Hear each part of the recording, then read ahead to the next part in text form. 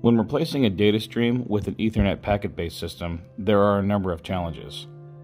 This short video will explain how such connections to legacy equipment can be done without modifying the equipment.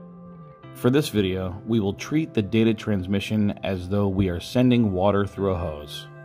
The hose is a direct connection and water simply flows from one end to another. However, when the data is transmitted using Ethernet packets, it looks like a conveyor belt transporting buckets of water. Each bucket symbolizes a packet. The data flow now is a series of buckets. The flow is no longer a steady flow, but a series of buckets being emptied, followed by a gap before the next bucket arrives. To allow for a continuous flow, adding a water tank at location B that will fill to a certain level allows water to be drained from the tank at a steady rate, which compensates for the irregular flow provided by the buckets. In this case, the water tank acts as a buffer.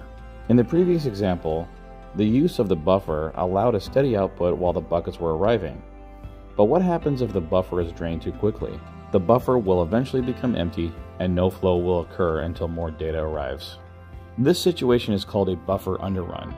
Similarly, if the buffer is drained too slowly, then the buffer will fill up and eventually overflow, causing a loss of data, which is called a buffer overflow. To compensate for this, we vary the output rate to keep the buffer from emptying or overflowing, adding indicators to show the level. This means the flow can be slowed to stop the buffer from emptying. Conversely, a higher flow rate will be used to stop the buffer from overflowing.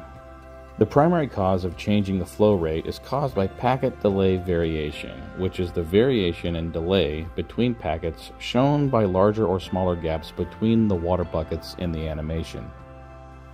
The use of the buffer, or in this case the water tank, and the output flow variation compensates for the delay variation. As you will see from this example, if you have a long delay, you will need a larger buffer, otherwise the buffer can be emptied while waiting for more packets. For more information on TC Communications products and solutions, please visit our website at tccomm.com. Thank you for watching.